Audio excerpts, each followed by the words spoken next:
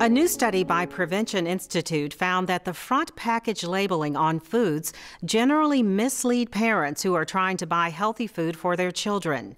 Of the food products examined that have health claims on the front of the package, 84% of those fail to meet basic nutritional standards. Food marketing is such a big business, and I see a lot of frustration sometimes of people who actually do have time to spend in the grocery store because they're getting conflicting messages on their food products.